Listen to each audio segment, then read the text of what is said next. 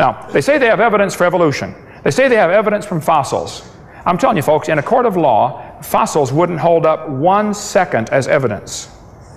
You bring in your bones and say, these bones are the ancestors of us today. They're going to laugh at you and say, Your Honor, he can't prove those bones had any kids. He sure can't prove they had different kids. Absolutely no fossils could possibly count in this discussion. When you find fossils in the dirt, all you know is it died. So don't tell me fossils are evidence for evolution. They talk about the fossil record. I say, hold it, first place, there is no fossil record. There are a bunch of bones in the dirt. It's not a record, okay? There aren't dates on them. They're just a bunch of bones in the dirt.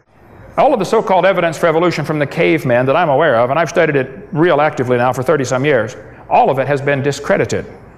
I mean, you pick your caveman, Homo erectus, Java man, Piltdown man, Lucy, they've all been discredited. This article in the newspaper says, he's the daddy of us all. This is silly. You don't know he's the daddy of anybody. All you know is you found some bones in the dirt. That's all you know. You can't prove he had any kids that lived. Don't tell me he's the daddy of us all. They're lying to you, okay? Cover much more on the cavemen in video number 2. The textbooks tell the kids each of the layers of rock is a different age. The whole geologic column is baloney. It doesn't exist any place on Earth except the textbooks. There is no geologic column. This guy admits it. He said if there were a column of sediments, unfortunately no such column exists. It's a great theory, but it's not science. It's not observable. You can have all the theories you want, but I want to, where's the beef? Where's the evidence, okay? All over the world, petrified trees are found standing up, connecting these layers.